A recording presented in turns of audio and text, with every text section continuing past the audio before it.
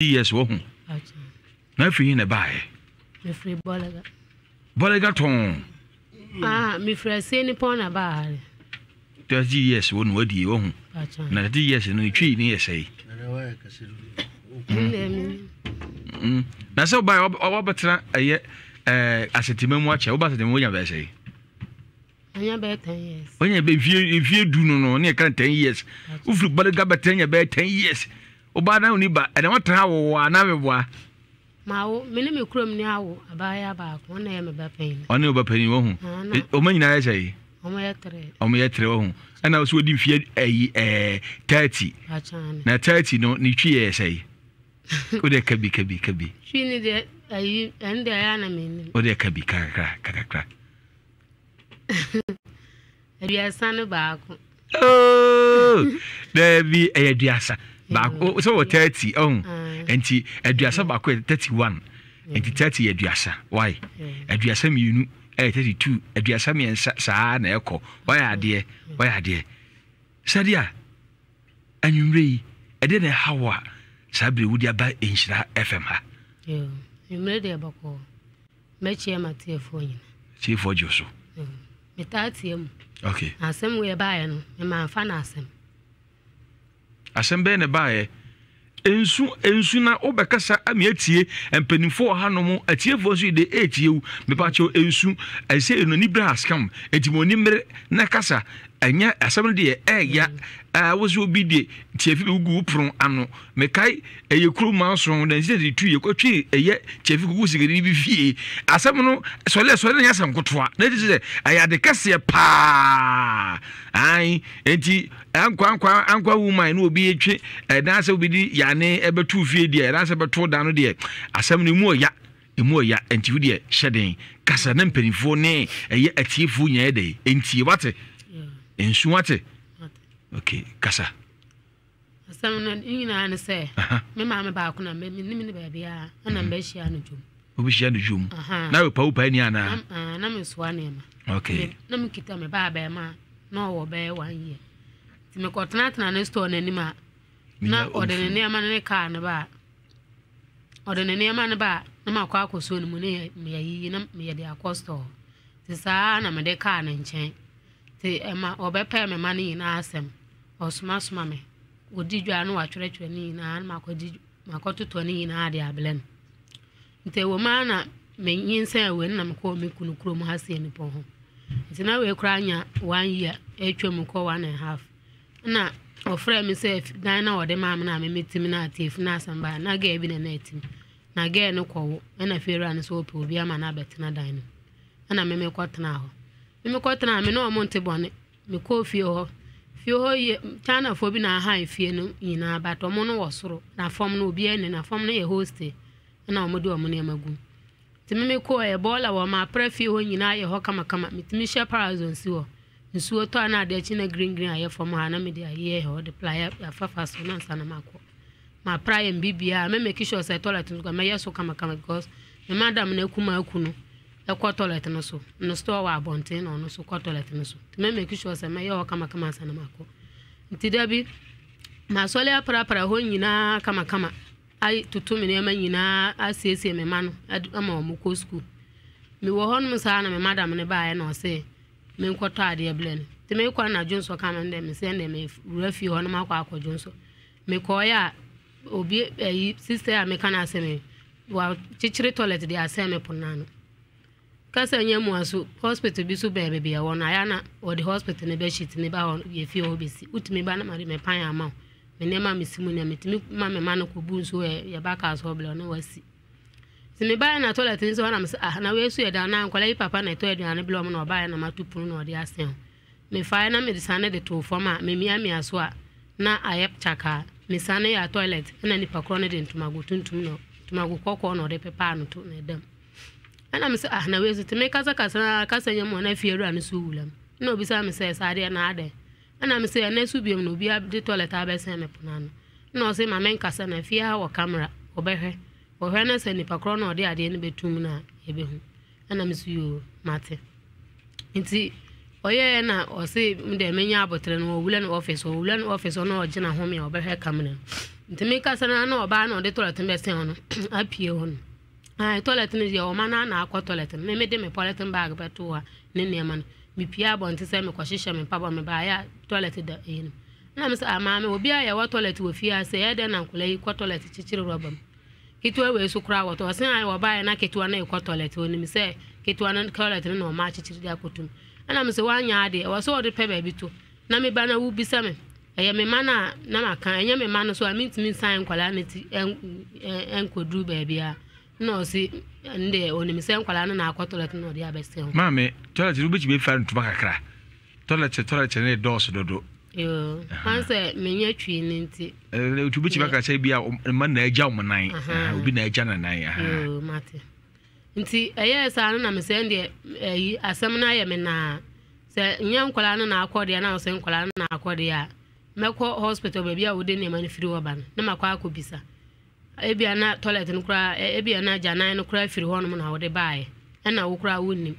nti eye na meko hospital baby o clean hono no na meko kan se kire o mo se na de bia wode ne mani besi me kura me yo papa metimi fa ma ade me pan ma no wasimu me sansuo ne bibia ma na se wa hu bibi se kura na fato baby ti se na oye nti na me ba bebisa na hospital for no se janani de omu ni mu hwe oba ono akasa na yiru oba no wa yi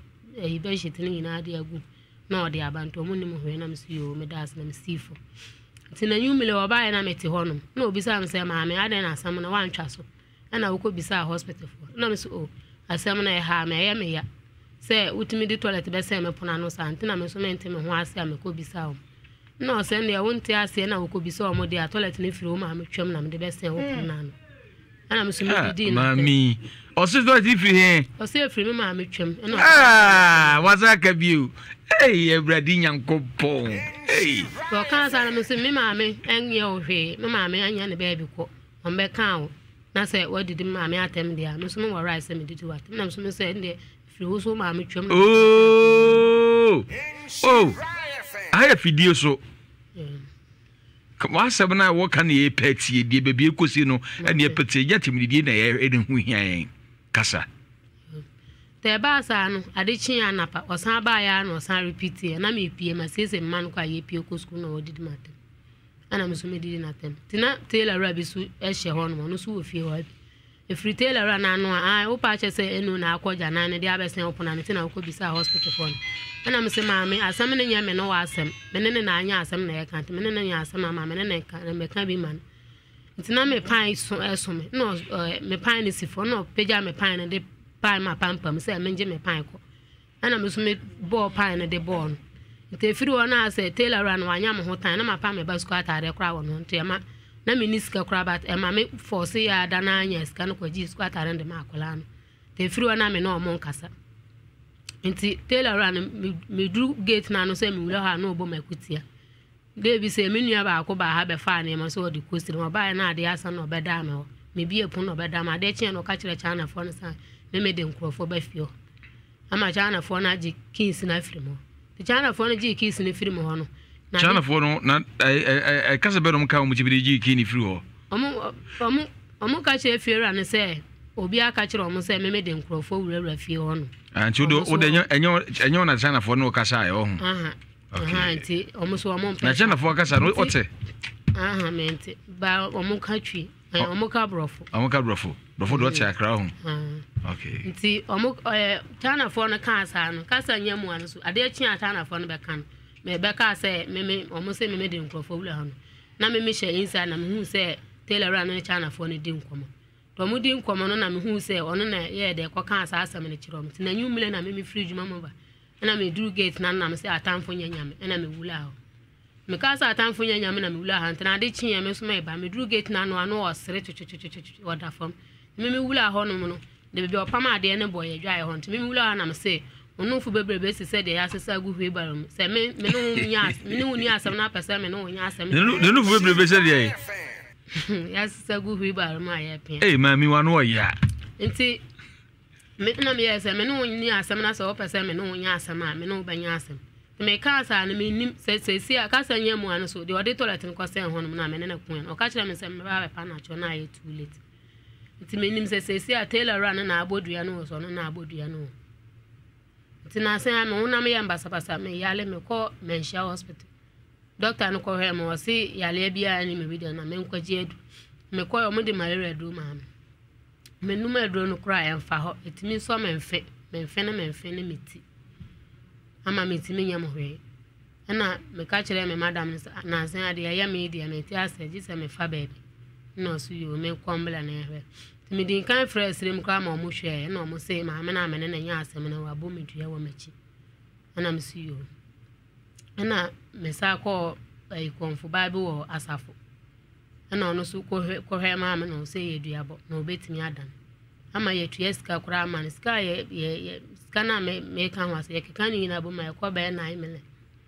odane ye still de ye me ana ye me dura na jo me yem ni timi horo so sa yem ni bo mi sa kukukuku ntina me fi se ye yale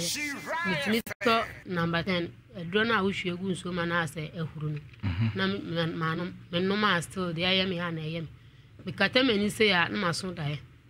me nkwa me ntimi nda ente tora bi kwa maka che mi kunu se ma na nkwa ba bia no kwa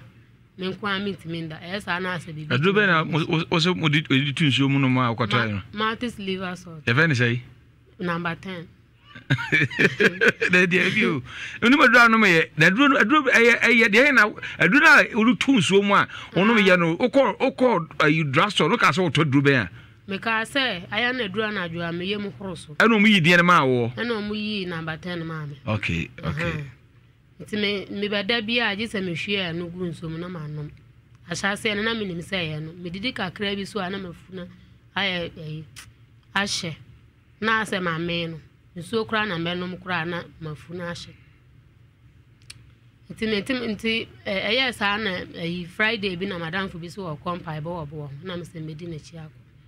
me ko ye na pai bo na na sofu no frame me no ko no ka che me se me ne ma me bi anya kasa mama me na abo media na me fa 3 million bla oba kire me na matoto enema obisa me fie na me kan na o se obisa me fie na me se me 30 years o se me peska na ba oba mama atoto enema de akọ children's home me de me fie na betoto enema no na me de akọ children's home na watwetwa bibia ama me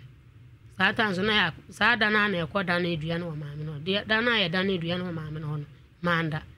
eso me mfene me kwa asoro no kwa mantimi ambo mpa ne eso me mfene me baabi a me yam ho hwe anye yi na me nam na masoro na abonte saa akọpense omo wie bibia wie na ya san afruka na e bae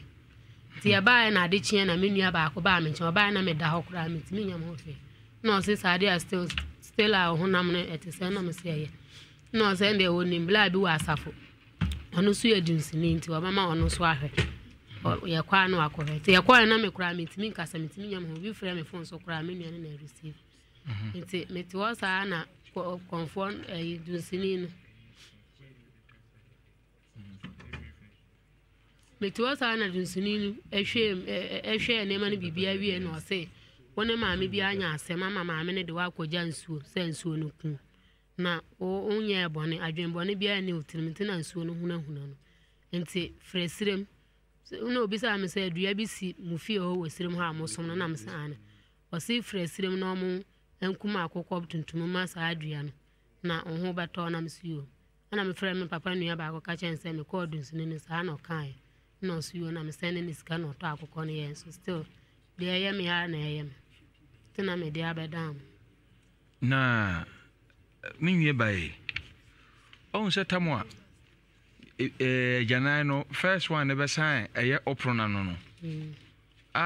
old book kwadu bu bi say sister bi ade be sign hono no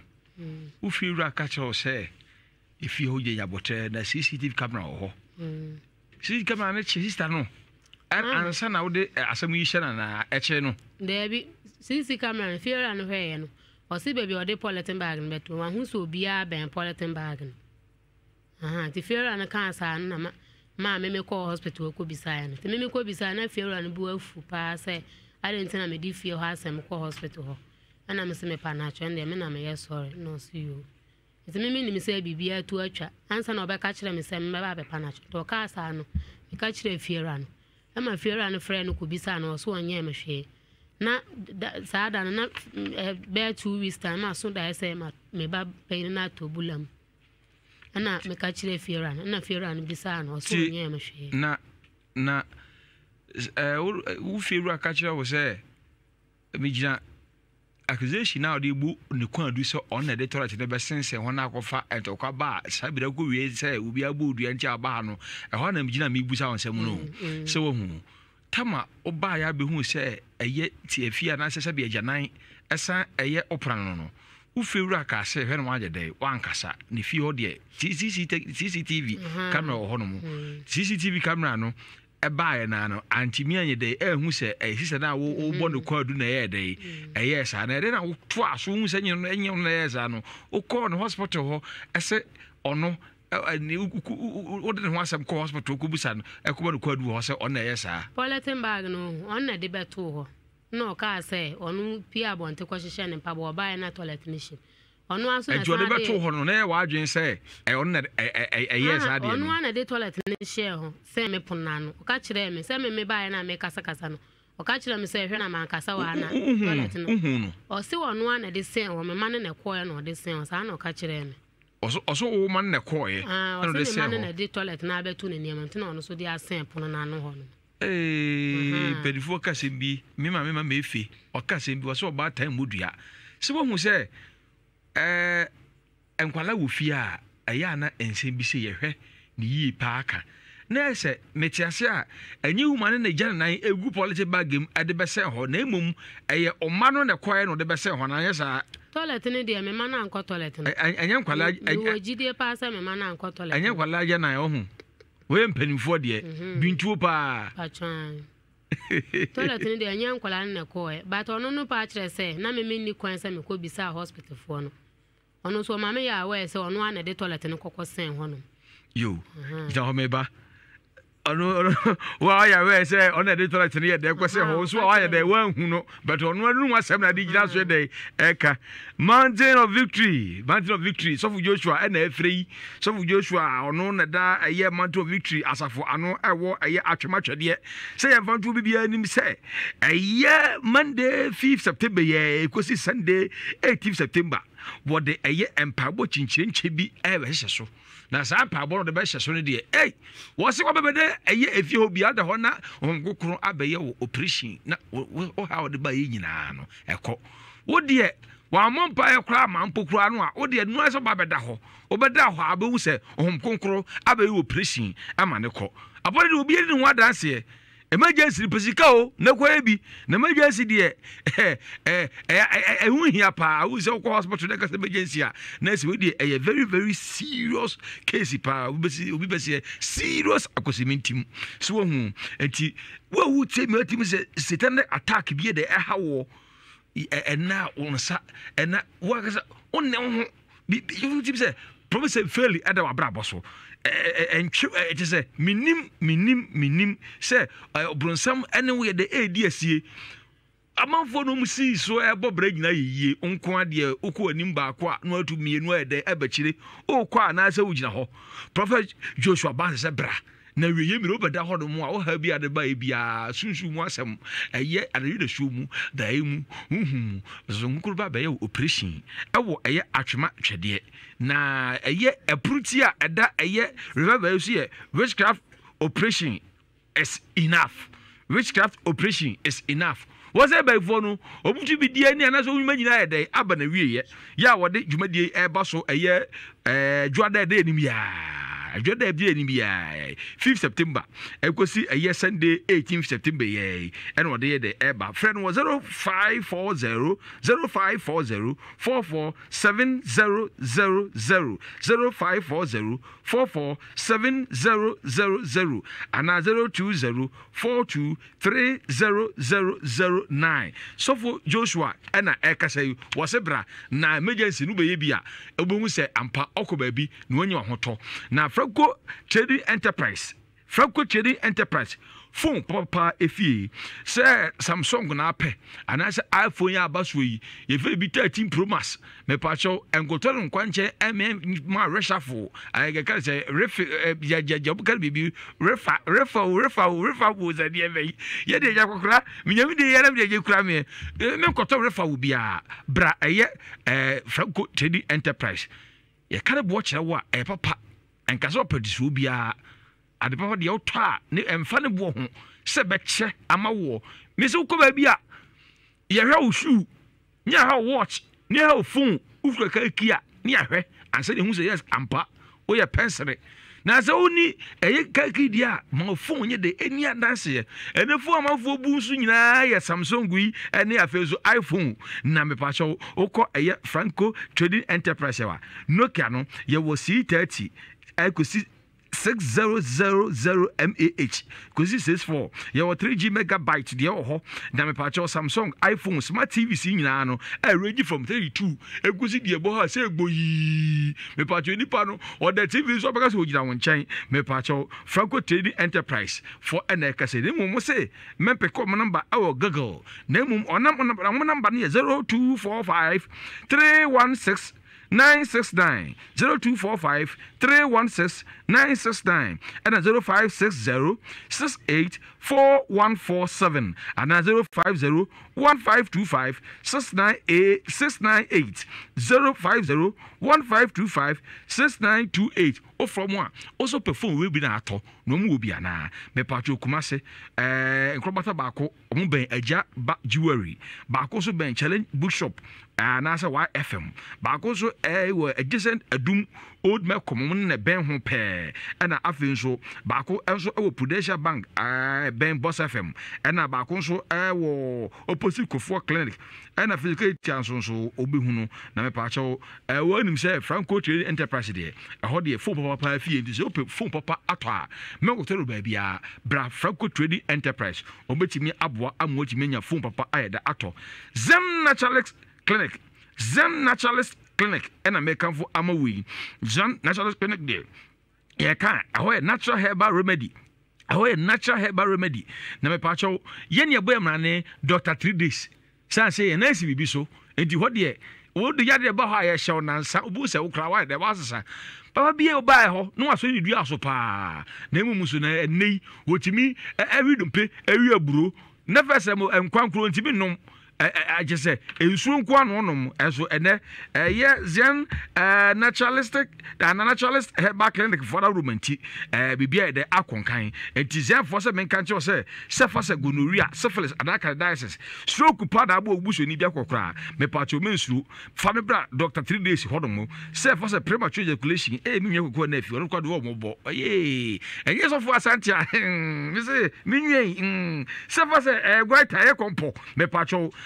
udo brim na fracture anasa atwafa ho anasa twist me pacho Zen Naturalistic Clinic for bitime dey abo man bia dey akonkan hypertension diabetes fibroid anasa kokwa me pacho bra Zen Naturalistic Herbal Clinic for yaso ye wo eye atimatim lumba junction free number no 0246 594117 and 05531213587 Zen Naturalist Clinic 3 days pe na mpasho wonya wo ha na no pumase bre Lozilite perfume deodorant spray Lozilite perfume deodorant spray hundam kankan anamotum kankan awe ene biabo yewo perfume bi ho a udi gu ho a 3 days na mpacho da so ye dey ejira ho me pacho Zen for so ya le ba 3 days da kwa Lozilite perfume for so say audio ukoto perfume ni bia 3 days ya da so ye dey ejira ho me pacho ye wo storm run wide and a legend eno ye mema de and afen so ye wo obsession instant crash and a medimoze eno so mema de na temptation de oba timi di yusu oba timi yusu mema so timi ye dey yusu na sa perfume we nyina no ena say ewreni tete perfume no etwam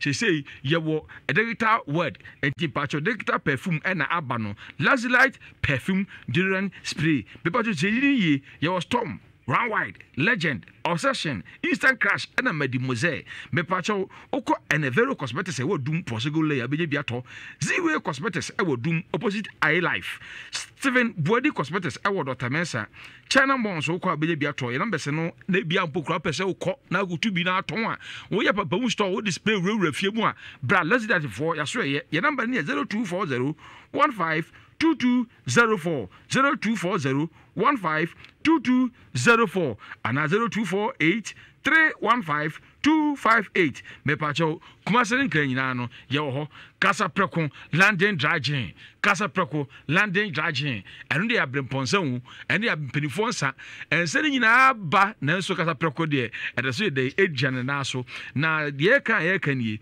kasa preko ye nsa bia mepacho ono mo mfifire de etew so ye obi a obuta afronwa mepacho mekanfo kasa preko landing dragin amon mepacho bu okura na adwani si ho a ontibi de ntibi no de wadi mepacho emma apetete appetite no kasa preko landing dragin eno na ye de ka akwada ano se ka sensuo yinsuo ye ka sensa ensa ani se krogin se pegin e de bibi pa de a eno ene kasa preko landing dragin upe bia to number ni 0262 35 1251 0262 35 and 23 51251 chenie 0262 35 1251 Casa Preco, another quality product from Casa Preco for Asway. Lucky Herbal Hospital. Why Lucky Herbal we do ye hey omunum kwa de kumino Dr. Oroku Jr. What that a ye Lucky Herbal no anu krafo.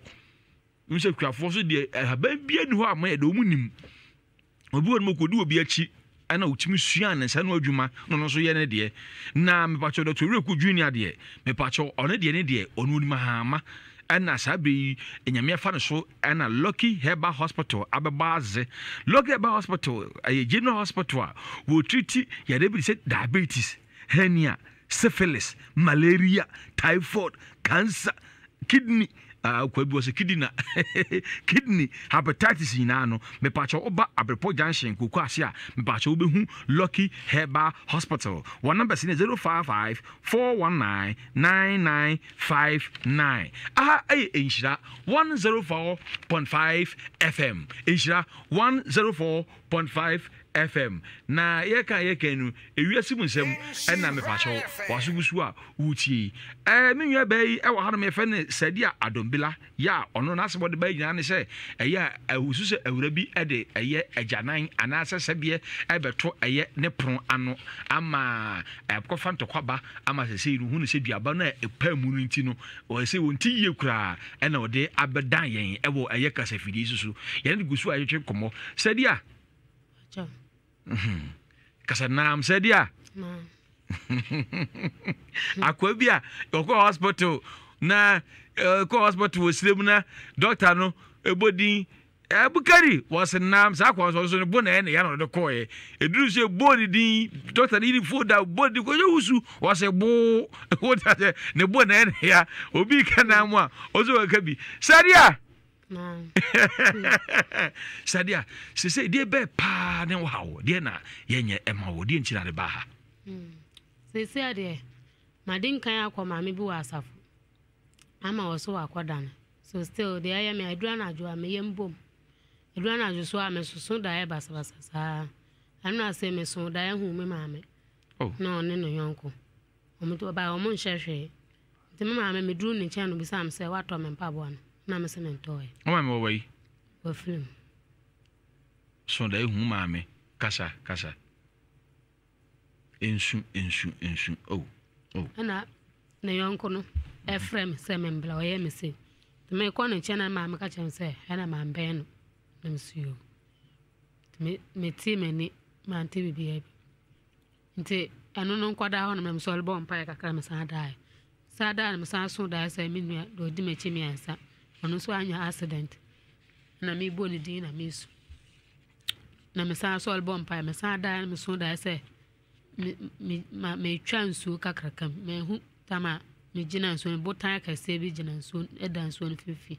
na me gina na me tietia mu se me de ma twa nsu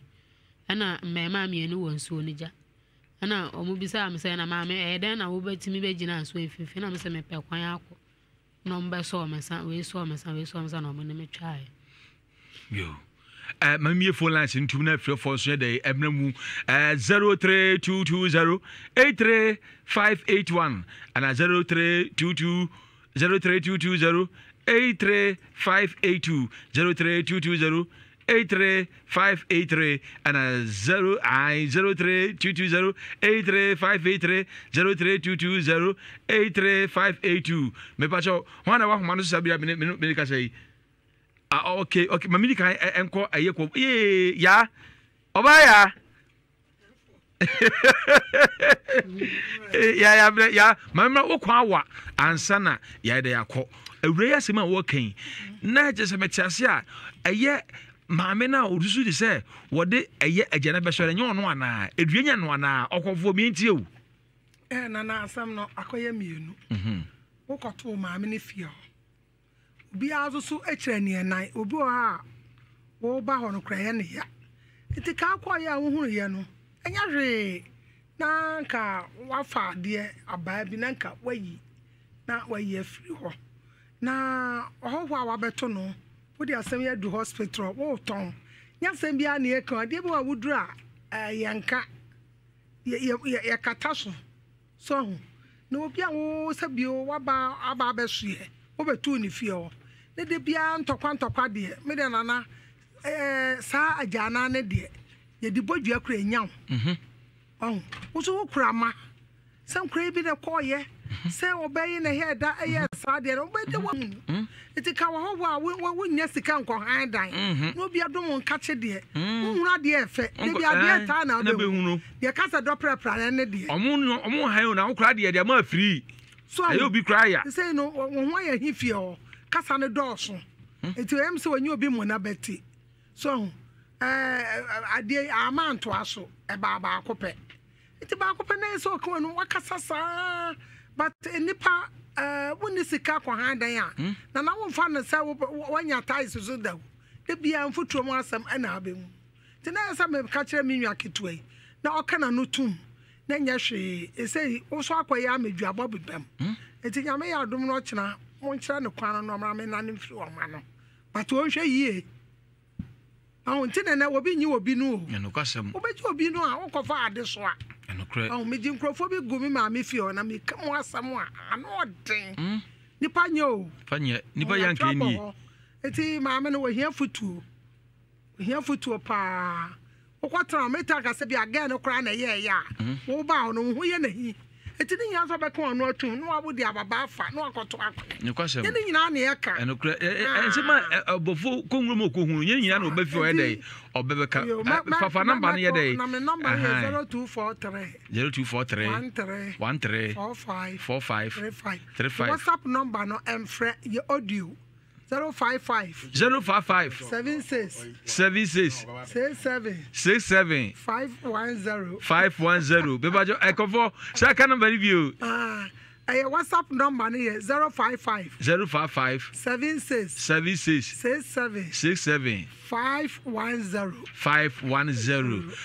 konfo kra de number kra butu mu ya de pa me nkrofo amu ba nyina mo nkwadum mo fa fija ase ka mo do fija ase agora ka ni mo na manim to bi ankofa agora ayi wo fatafo a traffic ne so to bi e ba ho a onfa ukọ adum ho a fija ase no nya besi ho no fa agora ka na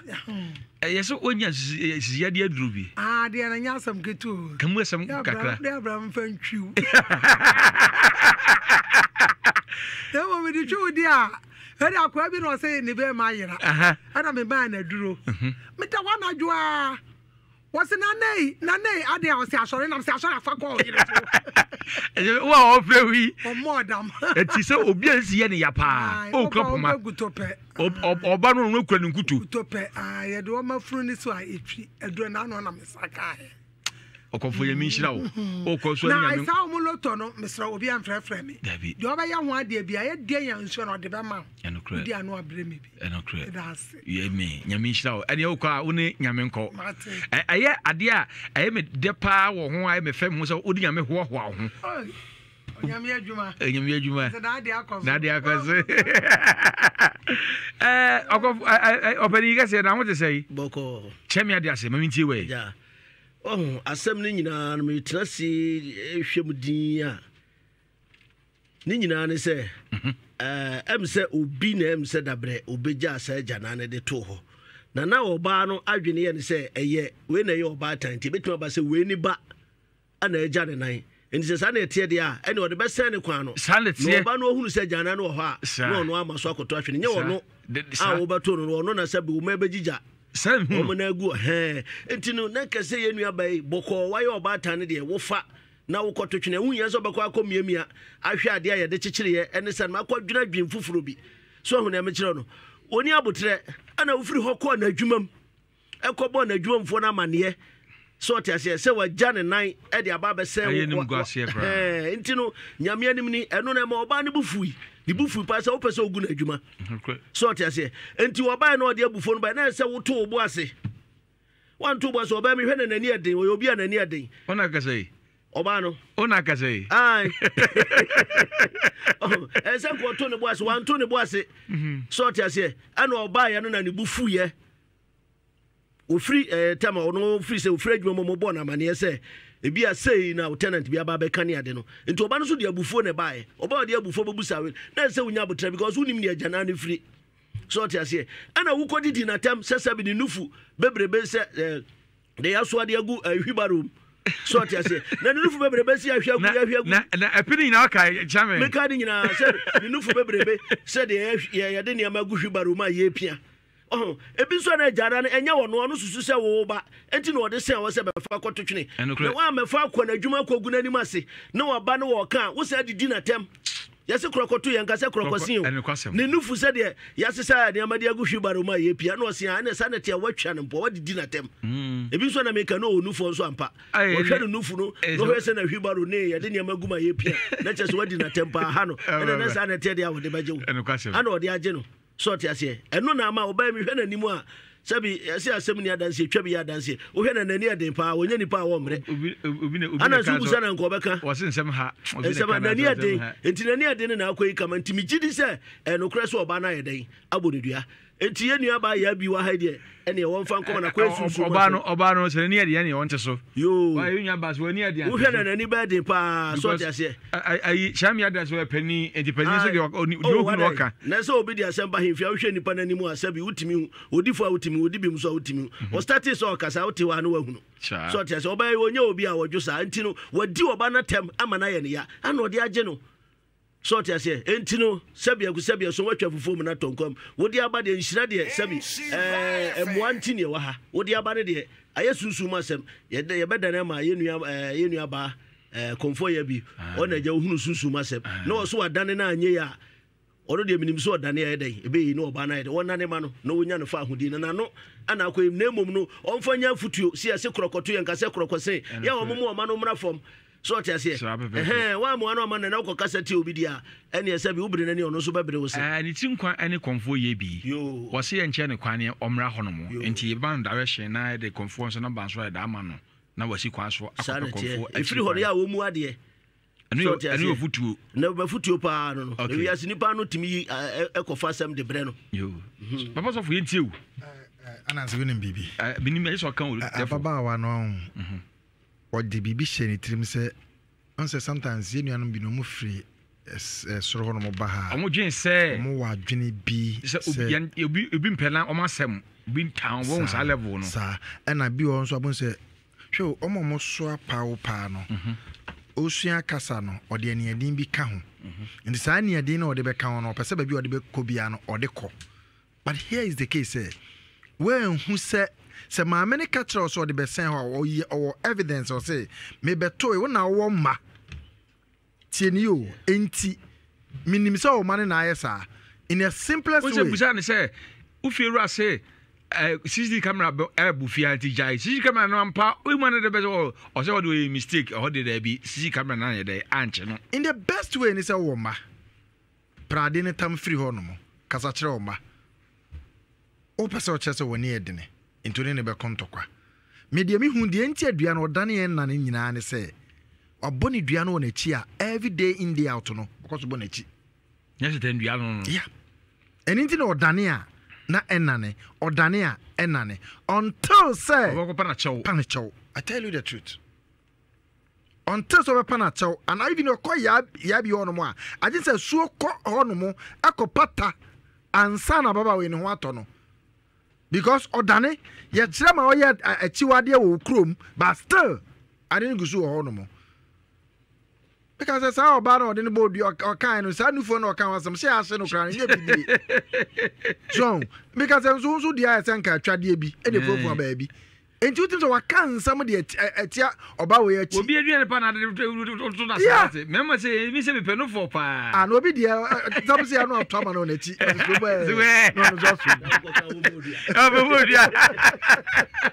so enti ayasa wa ba ha sei nemom no ofirimu fi a onfanye sua de e wona brabo so ofirimu fi a onfanye sua de e wona brabo so na me de me di si asei na emrenti sofo menti ne tamane be ga kwan yi na so no nyasa chame to ade kakra na yemra ba na afei de yehu de ekọ abusuafo ni nyina ne se de ni kyerem ni akwakwaje ne pa ewiase yesi obi nkwati bese chemfra bese tronto momani enti uti asase so wose wunya ene pa ososo betimi aboa na watimi atase obrasade we ye angel Dominion International Church a prophet Joseph Mensah enada asafuya no eno kwasem ne se papa yi wa bin yi pa ewiase mpani akato yese ahobrase nti ene ma onipa so eno na twedi ampo nyankopon enam broni fita ofri eye Israel mamu eno de twere kronkron abre eye prophet Joseph Mensah a oda angel Dominion International Church ano ye woni mebu wonu ahinta onipa brabom unim nti sebe okọ wanim no obinse etoda na niema bi sisi wakwan a wadwene ho awonte ase obi wo hodomo a abusua ofirimu awuwo na abamu maame ne ma ase hye bomodin a efo ni chimo prophet Joseph Mensah a woda angel Dominion International Church ano na eruade nam ne so ondo so wabrabo no mu na on pp mu na niema bi ahinta wo wasetena mu no onka mo hinta sem emfa nkyerɛw odie no eya wade ena wo haw abamu ana yade be ne dane kwanko ena be nipadua ni mu wakoa untimi enya no pomasibre awo hu nsem na akwa atwede ama wo huhum haw obo no obeda na hu bi na ababeda but wadi ansa obekọ prophet Joseph Mensah asoye na wakọje eye angel protection oil Psalm 91 and Psalm 23 ni bi e obotum wesisi ni kama adwuma ebo no enya sem kuma akra obo no ne krata wodi tu kwan kofi ne egu krata ne so nanso so obekọ na ama edin na ababeguso nti abre bia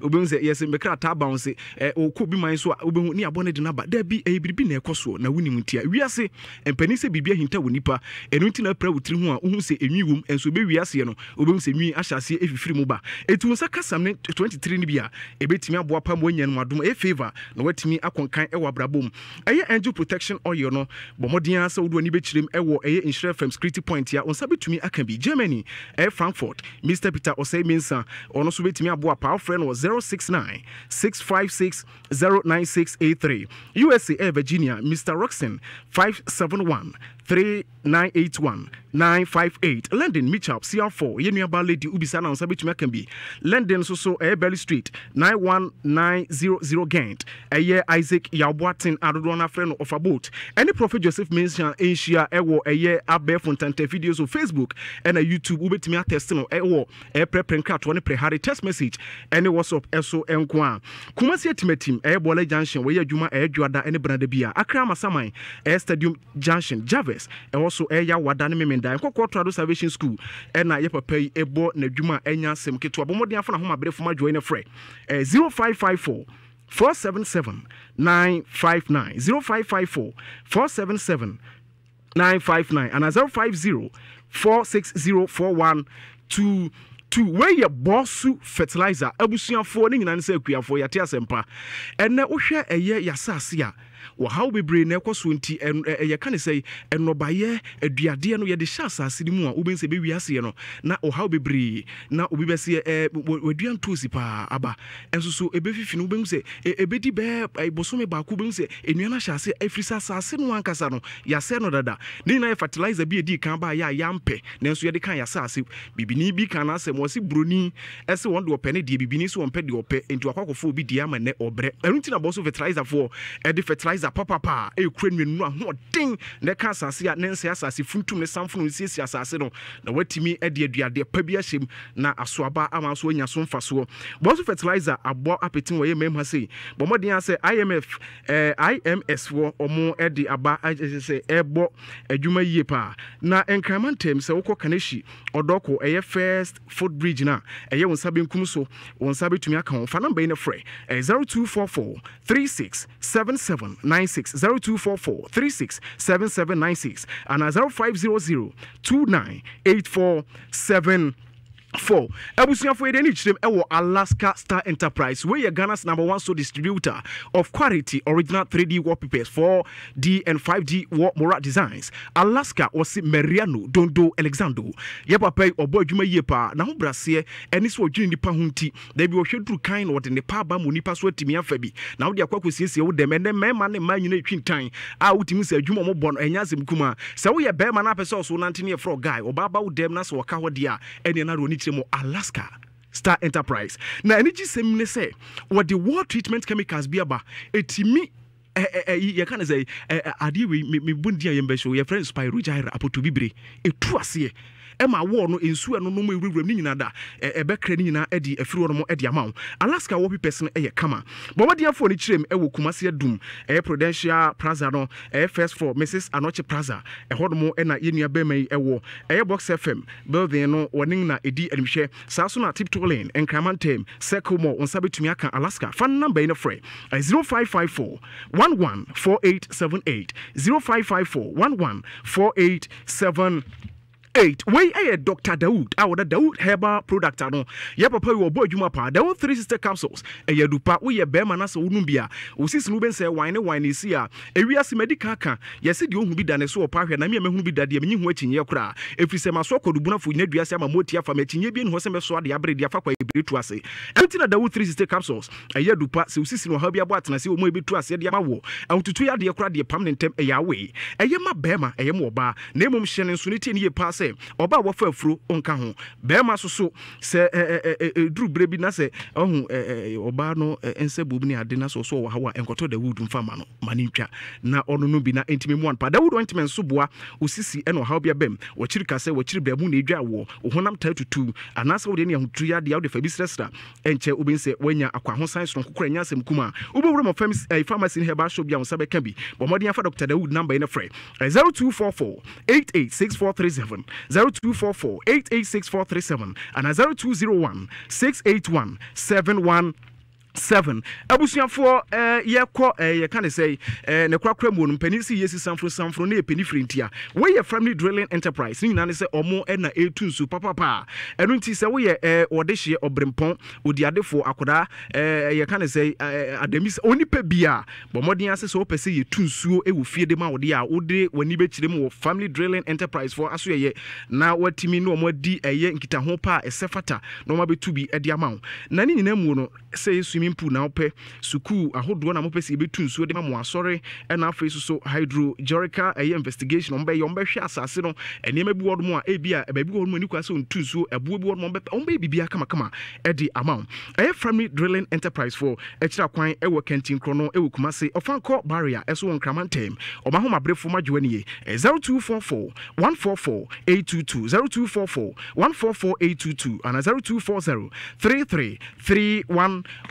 we eye okonfo ye bi eso kwabna suji aso ye we ne twato ri nyina de se nana konfo ye bi bo adwuma ye pa na adwuma wo bo no enwanwa kire se wono na ho brase nti ena eso kwabna suji bai no se hwe wo oba we wa na mepe upompo wa na me wa wo na mdo ye adwuma ene atrofo difo adoso akonfo azanfo so adoso pi na so konfo ye bi eba nkyire fam eye mfia duonu ba ko ni enso bi ante ho asembo ni bi a kire se adanse efiri na kiri ba no ene adanse edi nanim no enye adanse kuma akra eno nti bomode akohu asu ai na ekoka obisade ene wahi asem nyina afa gu nanim ai na enni sima enni nanu be hu se Ewurade Nyankopon nam ne so na oye nsenkyere ne die nti ameka se Ewurade Nyankopon ne se konfo ye bi wo se ono de onkoti Ewurade mfanye bibi biara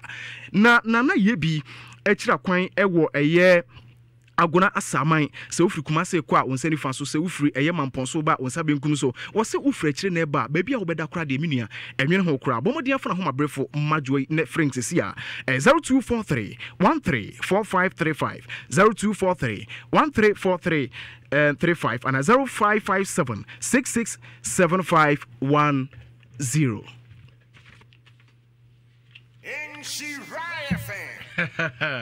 Nyansa chame abakan ena moten nkano wonhira 104.5 FM sabrina eye eprono ewe bie se bie eye eprono ebia homa no ye de atum 0322083581 abacho obi abahoma no so yemfa no hello Okay. Hello? Okay. Yeah, na pacho for say na kase free he. Me pacho fasiwa di the original Nigeria the birthday contractor papa Kushidam George. Say nti we.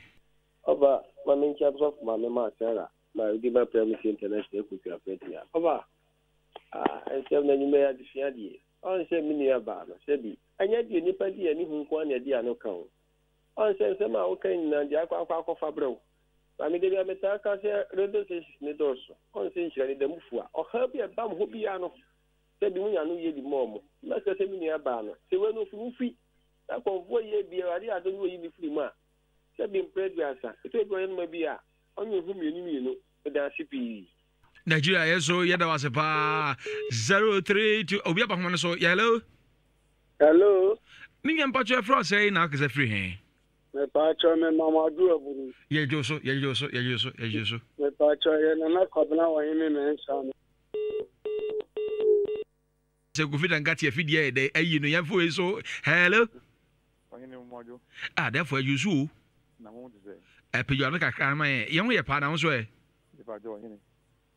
O de MP na yi ti say. Enu aba no anya de. Na de o say me papa ne ka se